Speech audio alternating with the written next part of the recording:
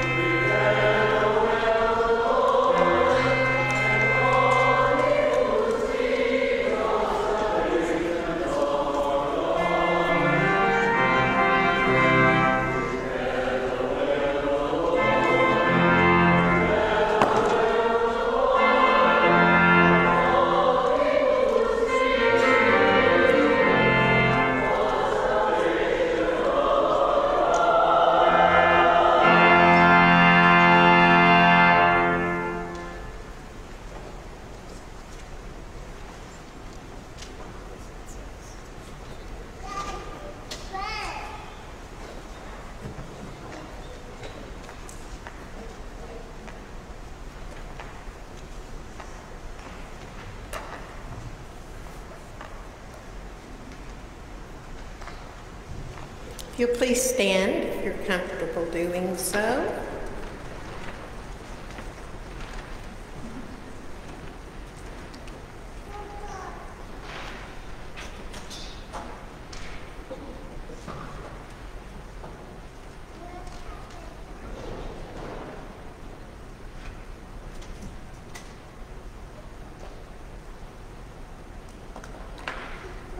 We light these candles as a sign of the coming light of Christ.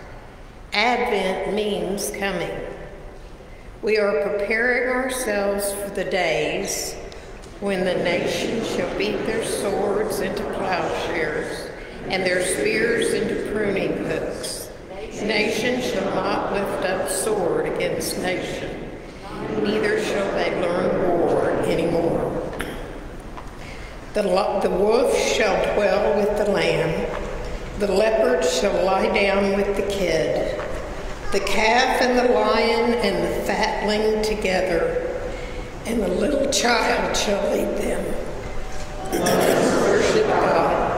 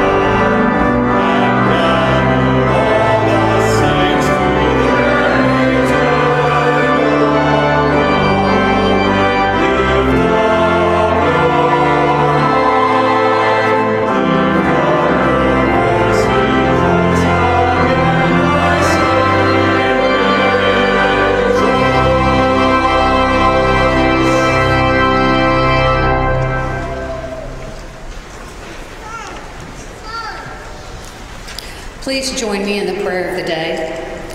Eternal God, you taught us that the night is far spent and the day is at hand. Keep us awake and alert, watching for your kingdom, and make us strong in faith, so that when Christ comes in glory to judge the earth, we may joyfully give him praise, who lives and reigns with you and the Holy Spirit, one God, now and forever. Amen. If we say we have no sin, we deceive ourselves, and the truth is not in us. But if we confess our sins, God, who is faithful and just, will forgive us our sins and cleanse us from all unrighteousness. In humility and faith, let us confess our sin to God. God of fierce compassion, you call us to make our ways straight, yet we get lost down crooked roads of selfish concern. We are to prepare the way for your reign of justice, but we choose easier paths of comfort. Have mercy on us. Forgive us and set us back to work, clearing paths of justice, building highways of peace, and preparing the world for your return.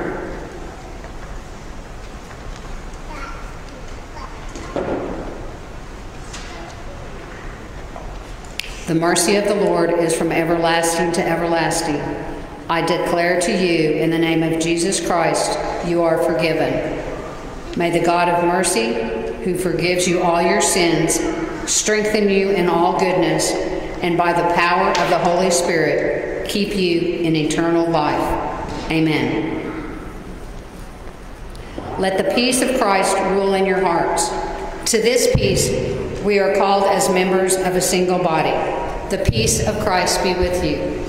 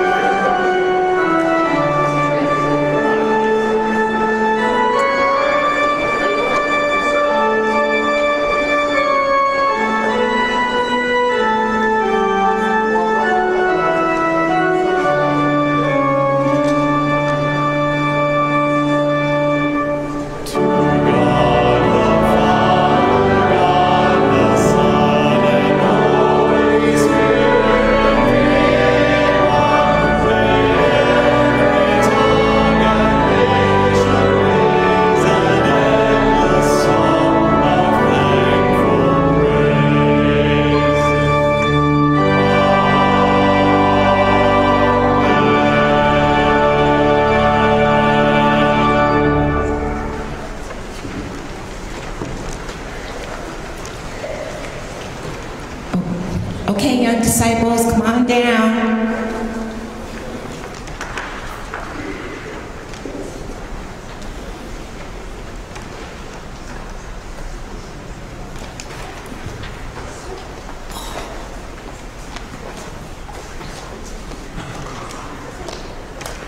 It's getting harder to get off these stairs. Okay. All right, you guys ready? Hi, Wind. Got your trucks? All right. Is it by Ellie? That's fun.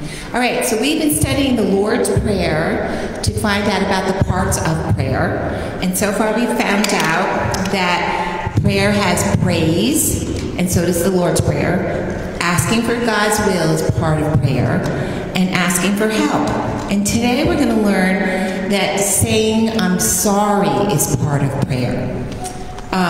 There's a line in the Lord's Prayer that says, forgive us our debts as we forgive our debtors. A debt is when you owe someone something. And in this prayer, it means you've done something wrong, and you need to give God an apology. You need to say, I'm sorry that you did something. At the same time, if someone does something wrong to you, and they say they're sorry, you have to kind of forgive them for that. Okay, and so that's what that part of the prayer means. So I have to tell you a story. When I was in 2nd grade, this was a very long time ago.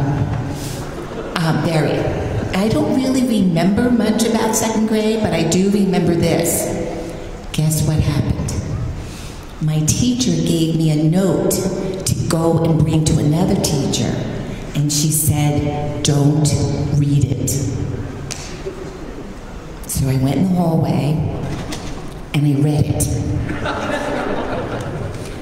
And I can't remember what it said. It must have been really big, but I don't remember. But what I do remember is she caught me. She caught me reading the note after she said, don't read the note. So she then said to me, you do not deserve to be in 2nd grade. I am going to put you back into kindergarten. They don't do that now. They don't do this anymore. But they put me in kindergarten. And what was really bad and embarrassing about that? My sister was in kindergarten. And I thought, oh, she's going to tell my parents. And I'm going to be in trouble at home. And I was so worried about that.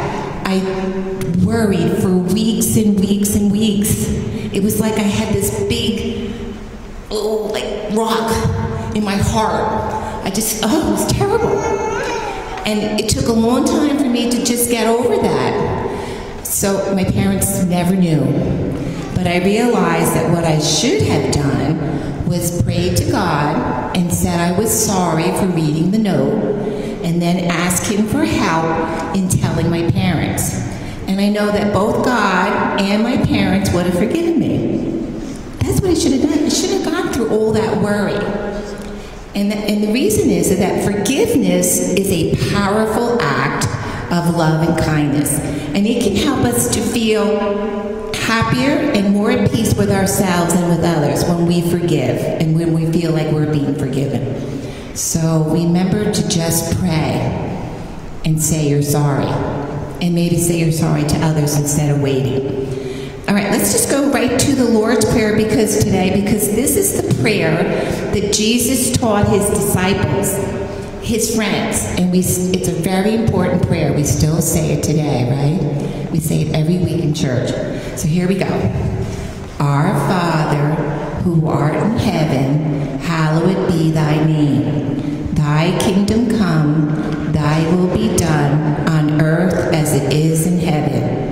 Give us this day our daily bread, and forgive us our debts as we forgive our debtors.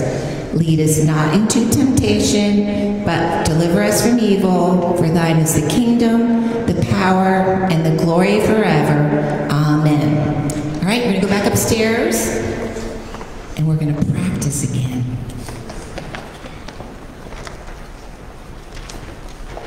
As the children make their way out, I would like to ask those that are to be ordained and installed this morning if they would come meet me in front of the steps.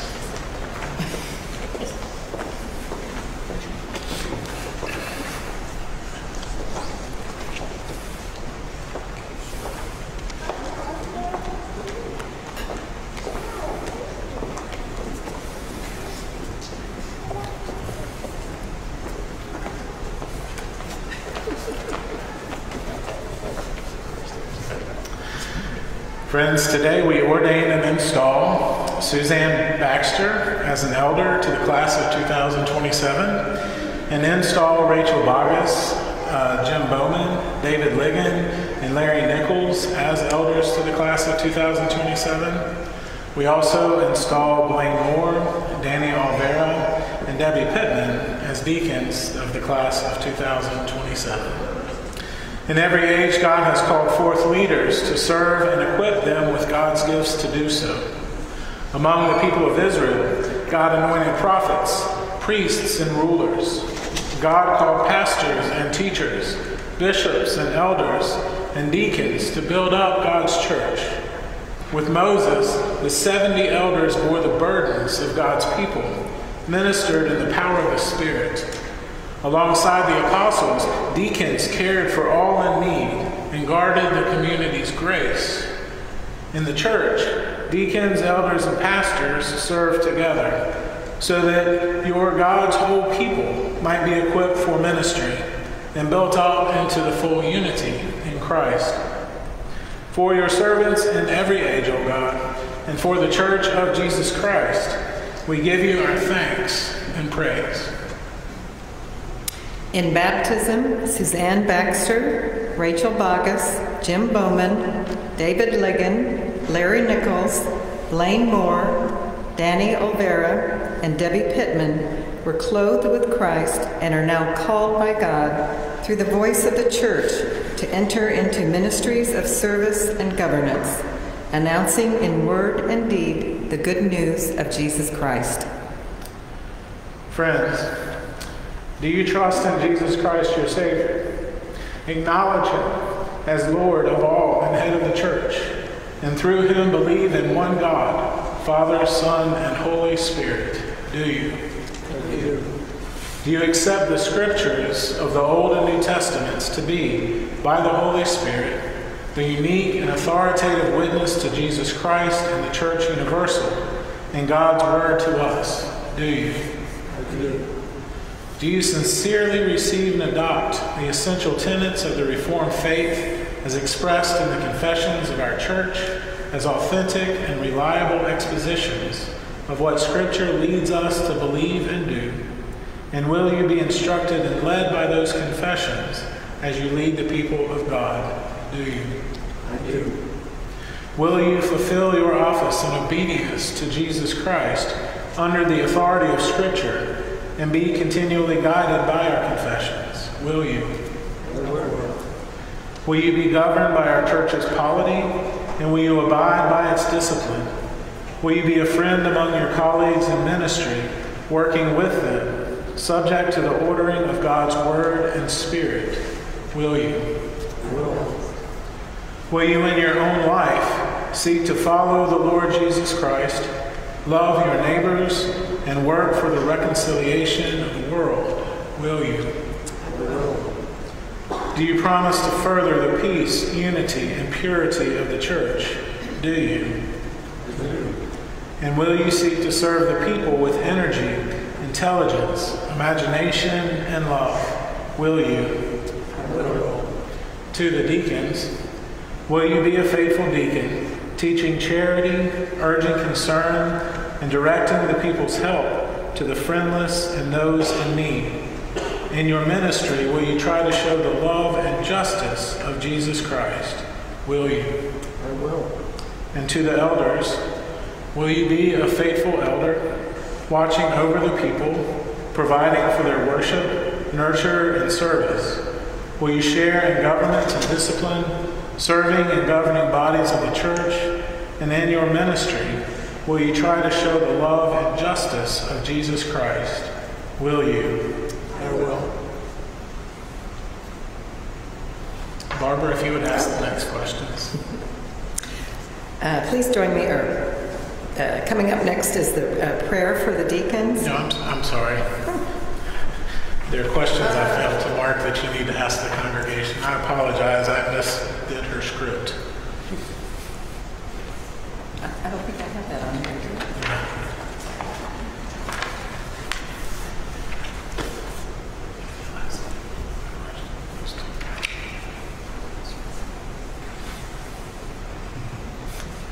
To the deacons. No. The elder.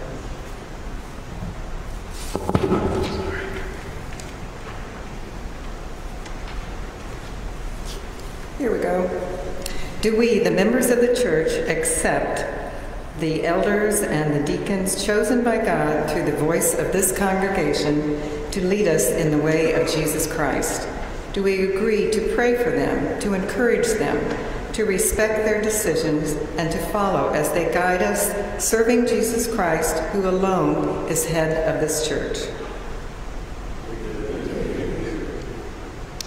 God of grace, pour out your Holy Spirit on Blaine, Danny, and Debbie, that they may be faithful deacons in the church. Give them openness to the Holy Spirit's leading, so that they may see and serve wherever there is need. Train them in the school of prayer, that they may express the compassion of Christ for the poor and the friendless, the sick, the grieving, and the troubled. In everything, give them the mind of Christ, who did not grasp at greatness, but emptied himself to become a servant of your reign. Give them joy in their walk of faith and a sure sense of your abiding presence for their work of ministry. For the elders, God of grace, pour out your Holy Spirit on Suzanne, Rachel, Jim, David, and Larry, that they may be faithful elders in the church. Give them prudence and sound judgment, wisdom, and courage to order the life of the church in obedience to your word. Nourish them in the life of the Holy Spirit, that they may exercise the ministry of discipline with humility and compassion. Give them in governance on this session and in every court of the church, that they may be servant leaders following Christ, who came not to be served, but to serve, and to give his life to set others free. Give them joy in their walk of faith and a sure sense of your abiding presence for their work of ministry. Gracious God, pour out your spirit of power and truth upon the whole church, that we may be for you a holy people, baptized to serve you in the world. Sustain this congregation and ministry. Ground us in the gospel. Secure our hope in Christ. Strengthen our service to the outcast and increase our love for one another. We pray that you show us the transforming power of your grace and our life together, that we may be servants of the gospel, offering a compelling witness in the world to the good news of Jesus Christ, our Lord. Amen. I'd now like to invite officers in this church, elders, deacons, ministers of word and sacrament, and this or any other PCUSA denomination to please come down for the laying on of hands.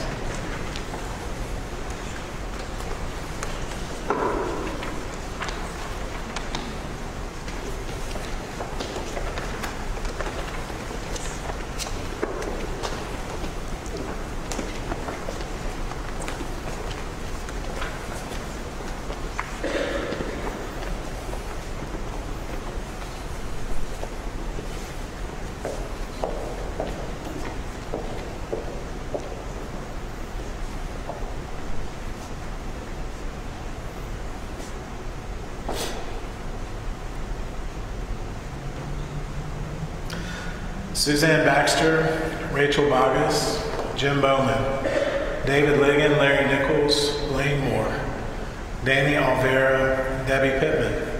You are now deacons and elders in the Church of Jesus Christ and for this congregation.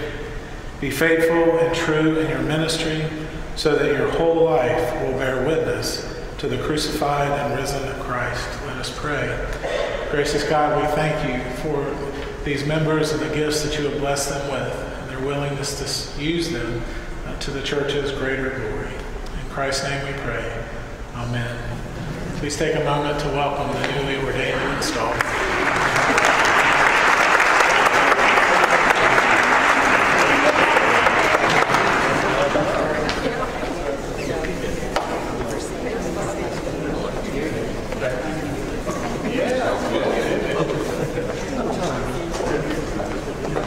You're right.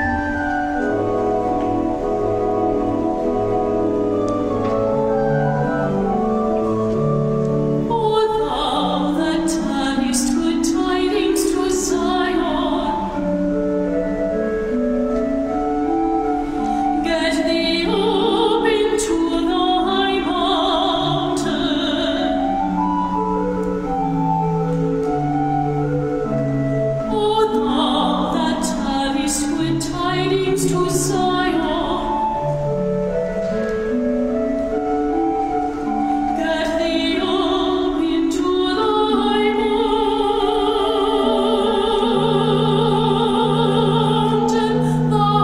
mountain.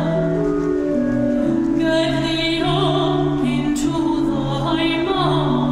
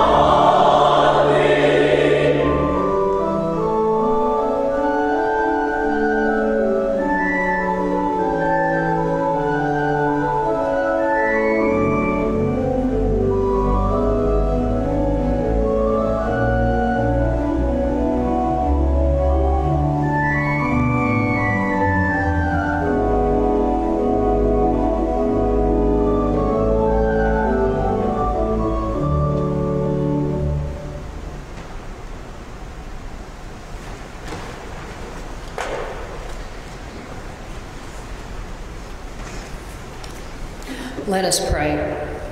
Lord, open our hearts and minds by the power of your Holy Spirit, that as the scriptures are read and your word is proclaimed, we may hear with joy what you say to us today. Amen. Our scripture reading today comes from the book of Luke, chapter 1, verses 24 through 45. If you'd like to follow along, it's on page 56 of your Pew Bible. After those days, his wife Elizabeth conceived, and for 5 months she remained in seclusion. She said, "This is what the Lord has done for me in this time, when he looked favorably on me and took away the disgrace I have endured among my people." In the 6th month, the angel Gabriel was sent by God to a town in Galilee called Nazareth, to a virgin engaged to a man whose name was Joseph of the house of David. The virgin's name was Mary. And he came to her and said, "Greetings, favored one, the Lord is with you." But she was much perplexed by his words and pondered what sort of greeting this might be. The angel said to her, "Do not be afraid, Mary, for you have found favor with God. And now you will conceive in your womb and bear a son, and you will name him Jesus. He will be great and will be called the Son of the Most High, and the Lord God will give to him the throne of his ancestor David. He will reign over the house of Jacob forever, and his kingdom there will be no end." Mary said to the angels, "How can this be, since I am a virgin?" The angel said to her, "The Holy Spirit will come upon you, and the power of the Most High will overshadow you. Therefore, the child to be born will be holy. He will be called Son of God. And now your relative Elizabeth, in her old age, has also conceived a son, and this is the 6th month for her, who was said to be barren. For nothing will be impossible with God." Then Mary said, "Here am I, the servant of the Lord. Let it be with me according to your word." Then the angel departed from her. In those days, Mary set out and went with haste to a Judean town in the hill country, where she entered the house of Zechariah and greeted Elizabeth. When Elizabeth heard Mary's greeting, the child leapt in her womb, and Elizabeth was filled with the Holy Spirit and exclaimed with a loud cry, "Blessed are you among women, and blessed is the fruit of your womb. And why has this happened to me, that the mother of my Lord comes to me? For as soon as I heard the sound of your greeting, the child in my womb leapt for joy. And blessed is she who believed that there would be a fulfillment of what was spoken to her by the Lord." This is the word of the Lord. Thanks be to God.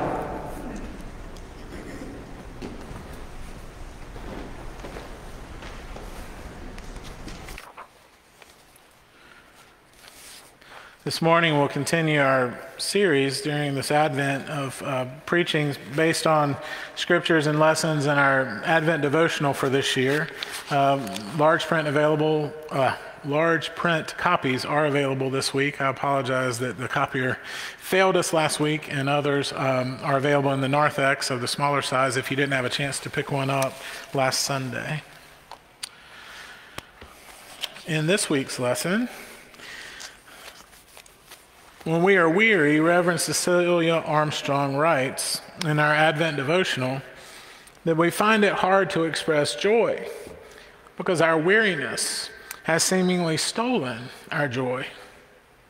She then asks an intriguing question: is it even possible to be joy-filled by yourself? Clearly, there are things that we can do that will bring us joy. Bake the perfect pumpkin empanada, hit a drive that actually lands in the fairway. But what external joy is possible without others to acknowledge it? What good is a hole-in-one if you're the only one that sees it? Reverend Armstrong invites us to wonder this week. Wonder, could it be that internal joy can only be actualized in external connections. How are we connected, and how is that important? What is without question is that shared joy is one of the ways that a weary world can rejoice. Mary sets out with haste to enter the house of Zechariah and greet Elizabeth. She went on a mission to get clarity about her own encounter with Gabriel. We don't hear the questions that are resonating inside her. We hear her question Gabriel, wondering how this can be, since she is a virgin. But we don't hear her inner dialogue during her travels.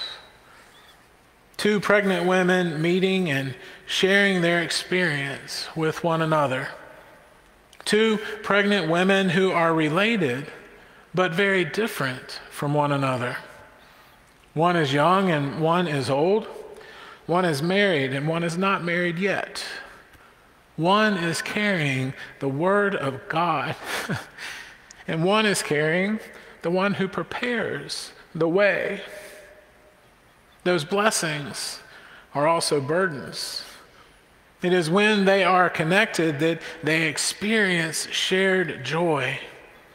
It is when they are connected that they can share the blessing and the burden of the divine interruption in their lives.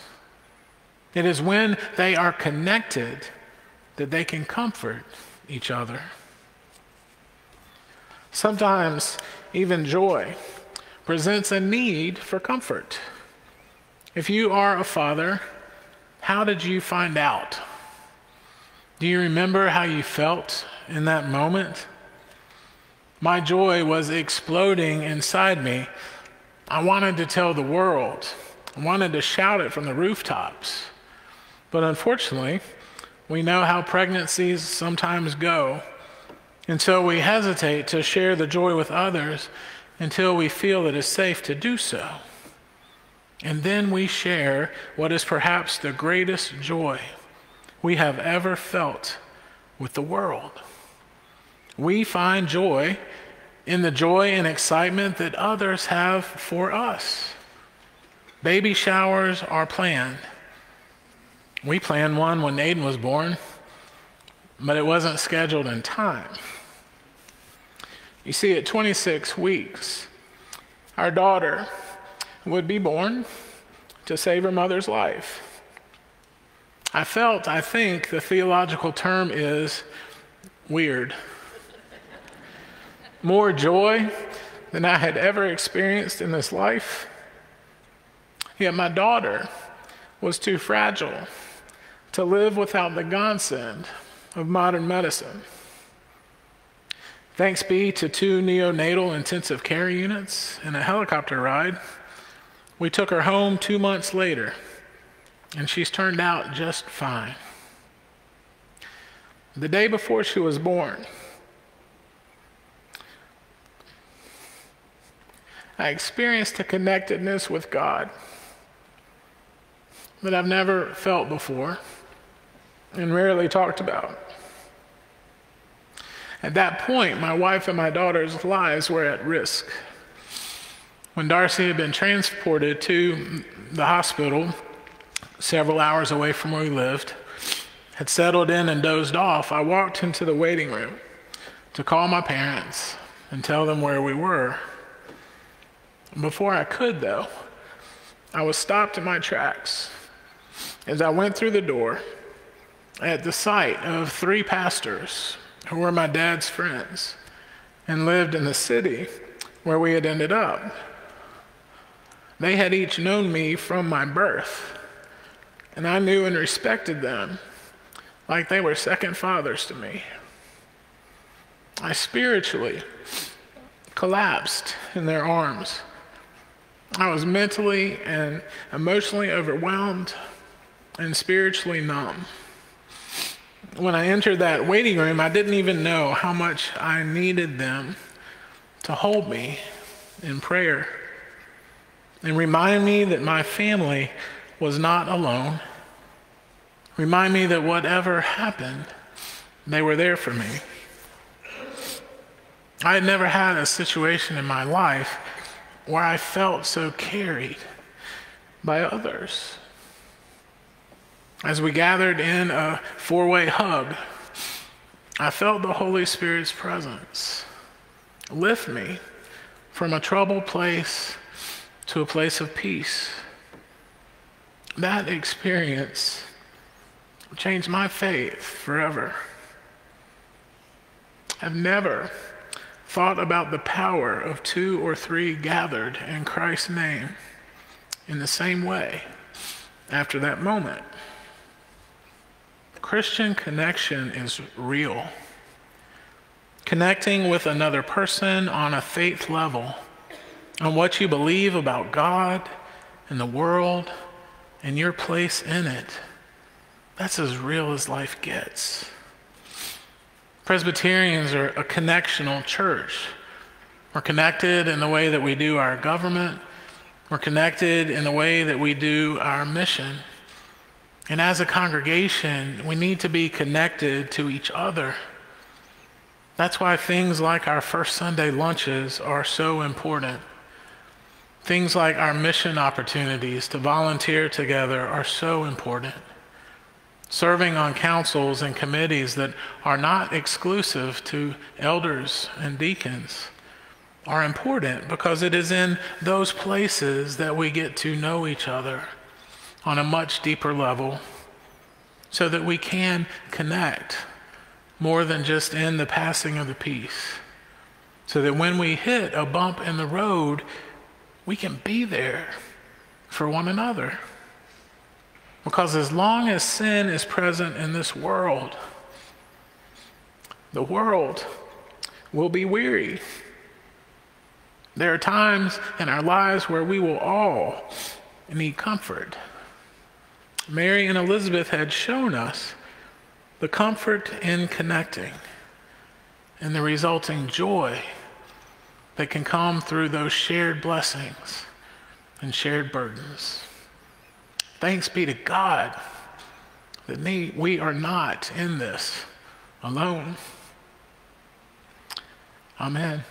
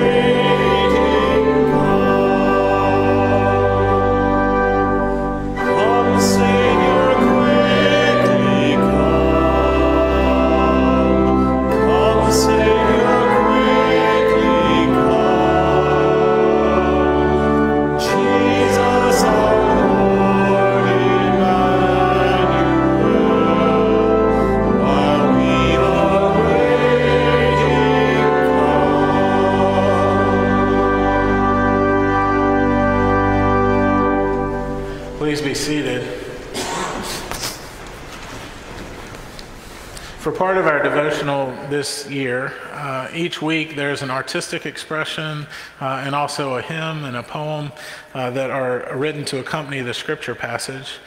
If you don't know what to do, to help a weary world and want to be connected with people, I would like to ask you to sing the hymn that is offered in this week's devotional every day this week before you start your personal time of devotion, and let that frame your thoughts for your time with God this week. And so to introduce that for our prayer of the day today, Prayers of the People, I've asked Puffer and John if they would introduce that hymn to us that you will find printed in the devotional for this second week.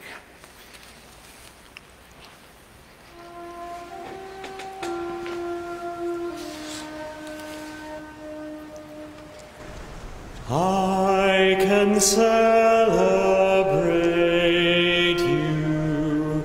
I can hold your joy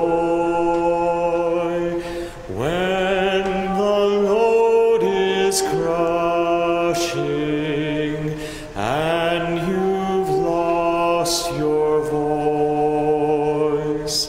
I can celebrate the promise your life holds when the weariness bears heavy on your soul. I can recognize good fruit that you will bear when your own self-doubt hides gifts you have to share. I can recognize your Christ light deep within. Every gift that God has sown, waiting to begin. We can hold each other in our joy and fear, knowing that the Spirit moves when we are near. We can hold each other, lift each other up, filling one another from the Spirit's cup.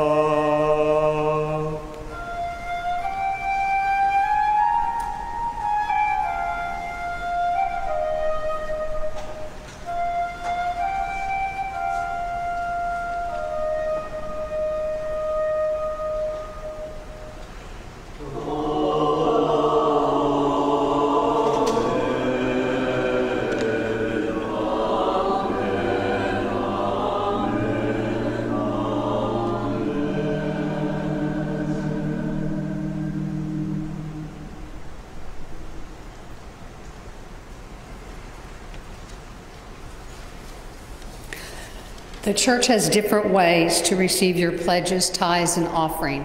If you're worshiping with us in the sanctuary today, offering plates are located by the doors as you exit the sanctuary.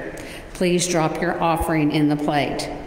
If you are worshiping with us from home today, you can support us through the website by clicking the Give button on the home page. Through Venmo by searching for FBC OKC, or you can mail your contribution to the church. Thank you for your support of the ministry of First Presbyterian. Now let us return to God the offerings of our life and the gifts of the earth. The earth is the Lord's, and that all that is in it, the world and those who live in it. Let us worship God with our pledges, tithes, and offering.